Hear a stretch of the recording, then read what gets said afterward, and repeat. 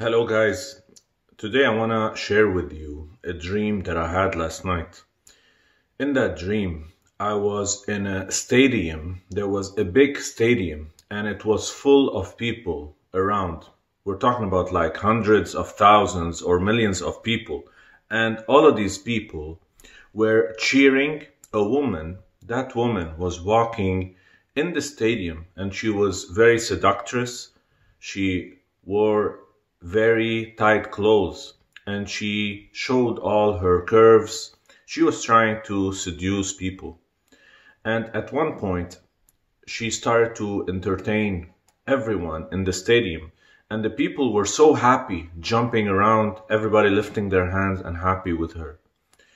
And then she went to the other side of the stadium and she started to dance, and people started to cheer even more. And they were so happy, even though she wasn't really doing anything. She was just dancing and entertaining. And then she left the stadium, and suddenly everybody sat down. A lot of people started to sleep, and all of them went silent. Nobody was saying anything. Everybody was looking at each other, waiting for each other to move, but most of them were just sitting and sleeping. And then I saw a handful of people, maybe three.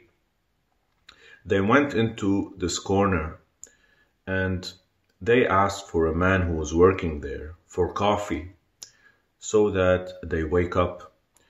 I was one of those people. And that ended the dream. I want to say today, brothers and sisters, that God is shaking up this world. He is trying to wake people up. We were being entertained by this seductress woman, by this worldly woman who knows how to entertain, how to seduce people. And the whole world was busy with that woman.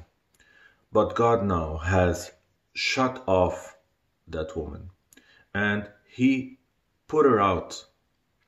But people are silent and most people are still sleeping. They're not understanding what God did. And what God is doing, brothers and sisters, He is calling people to wake up and to repent. And this is my message to you today. Please don't get distracted by the things of the world and the news.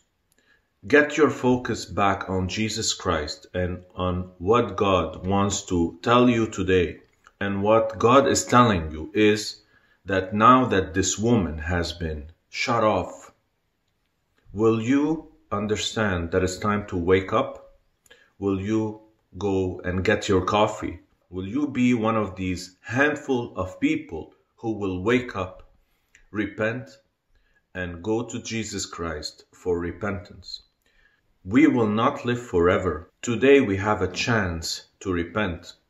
If things go back to normal, and sometimes they use the word a new normal, will you forget what happened with this world? Will you go back to your lifestyle? Will you be again entertained by the world and the lusts of the world? Or will you turn today and change your life and give yourself hope, the hope of eternal life? Get right with Jesus Christ today, brothers and sisters. We don't live forever. And even if we get out of this, death will not escape us. Death is coming for every person. And who will be able to stand in front of Jesus Christ for judgment? And may God bless you.